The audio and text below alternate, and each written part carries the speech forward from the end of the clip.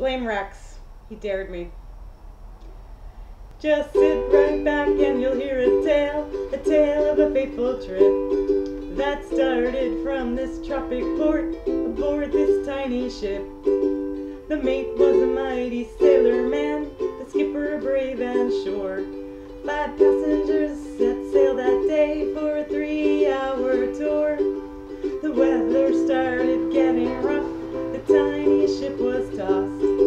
If not for the courage of the fearless crew, the minnow would be lost. Go, go, go Gilligan, go, go. Go Gilligan, go, go. Go Gilligan, go, go. Go Gilligan, go, go. Go on Gilligan's Isle.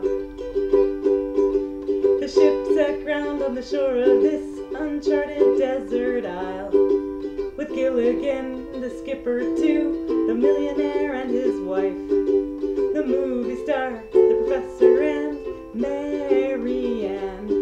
Go, go, go Gilligan, go, go.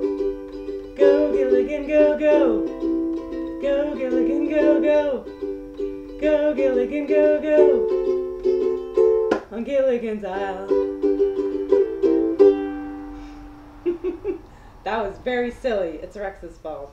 I had nothing to do with this. Ow. You don't see this. That's not me. That was not me.